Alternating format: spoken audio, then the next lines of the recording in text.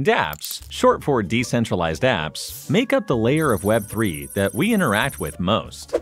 They let us trade tokens, play blockchain games, borrow crypto, or even vote in DAOs. But here's the question: are dApps really decentralized? To answer that, we first need to dissect what a dApp actually is. At first glance, a dApp just looks like a fancy crypto website. But under the hood, it's made up of many layers, from the front end and back end to the blockchain itself. Let's start with what is decentralized: smart contracts and the public blockchains they run on. Smart contracts, as you may already know, are bits of code deployed on a blockchain. Once launched, they run automatically and are immutable. They execute whatever logic they were programmed to do without having to ask anyone for permission. They're the backbone of dApps, allowing things like transferring tokens, verifying data, or executing trades. And because they're on a public blockchain, anyone can interact with them. However, here's the catch: most users don't interact directly with smart contracts. They use its front end, typically a nice and user-friendly website that looks and feels like any other on the internet. This is the part you'll actually see: the buttons, charts, fancy animations. These are built using standard web tools like HTML, CSS, and JavaScript. But to actually do something, like signing a transaction or checking your balance, the front end needs to talk to the blockchain. And to do that, you'll need a node, which brings us to the back end. Front ends usually connect to the blockchain through a provider, services like Infura, Alchemy, or quicknode.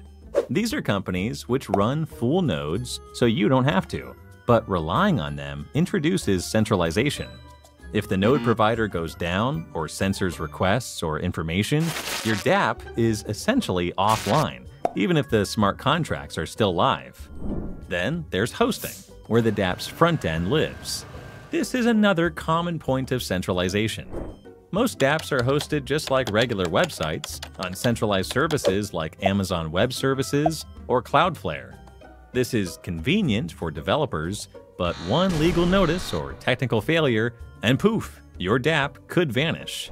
One solution is to use decentralized hosting platforms like ipfs, the interplanetary file system. Similar to blockchains, ipfs stores files across a network of independent nodes, making censorship much harder. This helps keep the dApp's website, the actual interface, online and accessible, but adoption is still limited. Then there's all the data that's created when users interact with smart contracts, like transactions, balances, or token ownership. This data is stored on the blockchain, but blockchains weren't built for fast or complex queries. To make that data usable, like displaying a user's full trading history or token balances, you'll need to index it. Indexing means organizing data so that it can be quickly searched or displayed. The usual way is for the project to run a private server, scan the blockchain, and serve the results from a centralized database. But you'll have to trust the server, and it's still at risk of being taken down. A more decentralized indexing tool is the graph, an open network that organizes blockchain data for easy querying with no single point of failure. Another key layer is oracles, like chainlink.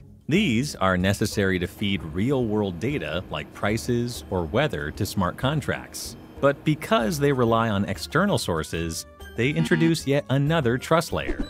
And let's not forget wallets like MetaMask or Phantom, which help manage your keys and sign transactions. These are essential and largely self-custodial, but since they're built by centralized companies, you still depend on them for access and updates. So what does this all mean? In practice, most dApps are only partially decentralized. Their smart contracts may be unstoppable, but their websites can go down, off-chain data can be manipulated, and access points can be censored. Building a fully decentralized app would mean smart contracts deployed on a public blockchain, a front end hosted on a decentralized file system, decentralized indexing and storage, and direct wallet-to-node interactions without relying on middlemen. Not exactly a walk in the park, and probably not very user-friendly. So most teams make trade-offs between usability and how much decentralization they're really aiming for. Decentralization matters, but it lies on a spectrum, and it isn't just black and white. Want to dive even deeper? Check out our earlier video on that right here.